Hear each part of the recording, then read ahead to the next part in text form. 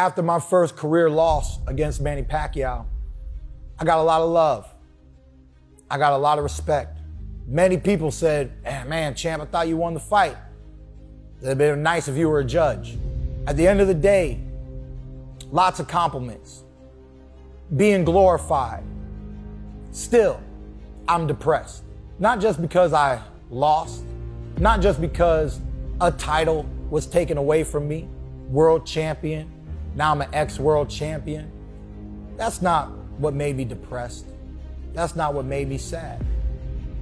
A lot of people don't know the blood, the sweat, the tears that we put into the sport, the sacrifices that are made.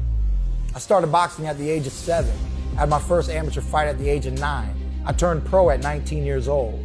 This journey that I've been able to share with you guys throughout the years, for those who have followed my journey through all the major networks and my world titles, everything for me felt like it led up to the Pacquiao fight, to where I'm fighting a veteran. That's great, legendary, going down in history, Hall of Fame. But I, Keith Thurman, has what it takes to overcome the obstacle. And I fell short. And I fell marginally short, which was actually more frustrating than being beat up or knocked out. To lose with a margin, 1 point loss, one more shot at the free throw line. I didn't just feel like I let myself down. I felt like I let Ben Getty down. And for those who don't know who Ben Getty is, he was the man who trained me from the age of 7 to the age of 20 when he passed away. When you see Keith Thurman, you can go back and watch some of my fights. You'll see Ben Getty on my trunks, because Ben Getty's a man that I'll never forget. He's the man who believed in me before I believed in me. He's the man that went around all St. Pete, Tampa Bay, Fort Myers, everywhere we went. By the time I was 14, 15 years old, he said, you are going to be champion of the world. You have what it takes.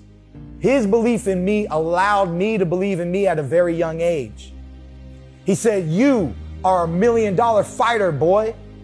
There was a voice in my head, and it said, if this man believes in you this much, I'm going to show up tomorrow. If he wants 20 push-ups, I'm going to do 20. If he wants 40, I'm going to do 40. And that's why Keith Thurman is the fighter that he is today. But the depression set in because I felt like I let this man down. He sacrificed 13 years of his life for me to be the champion that I've become. And that was a moment, a pinnacle moment in my career. And to fall that short should have been a moment of glory. It was painful. It was very painful, very depressing. It's the expectation I have for myself, which is why afterwards, mentally, I went deep. If I knew I was going to lose that night, I might as well have been knocked out. I might as well put it all out on the table. I knew it was a close fight. I thought it was a draw, but I didn't get what I thought. A draw was a mediocre decision.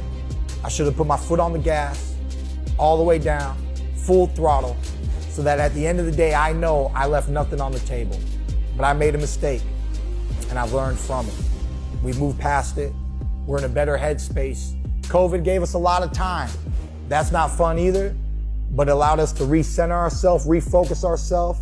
2020, 2021, all that's done. We're in 2022. We're tired of all this negative energy, all this COVID energy. We got to move into a better future, people. And that's what I'm looking forward to.